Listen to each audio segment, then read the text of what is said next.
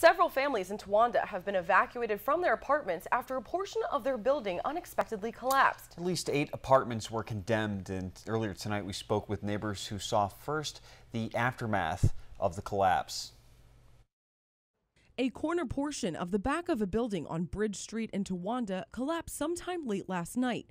One neighbor says the damage was originally minor, but got worse today. A smaller portion had fell at first, so there's already bricks laying on the ground in a little pile, and they had it roped off and taped off and everything.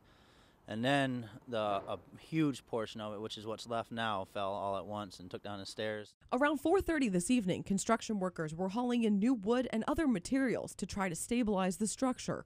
According to neighbors, people were coming and going to check in on the site all day. Last night people showed up and took a look at it, and I'm not sure who they were. And then this morning it was actually quiet until probably 11:30 this morning.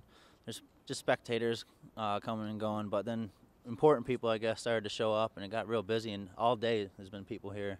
Another neighbor who lives in the adjacent building and is also a store owner says her business was slower today, but the collapse did not affect her side of the building.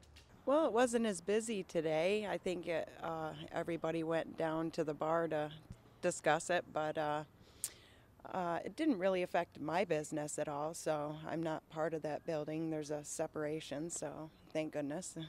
One of Colleen's customers who lives in one of the condemned apartments told her no one was injured. Nope, nobody was hurt. Luckily it was just the back wall, so thank God, and nobody was out there, so.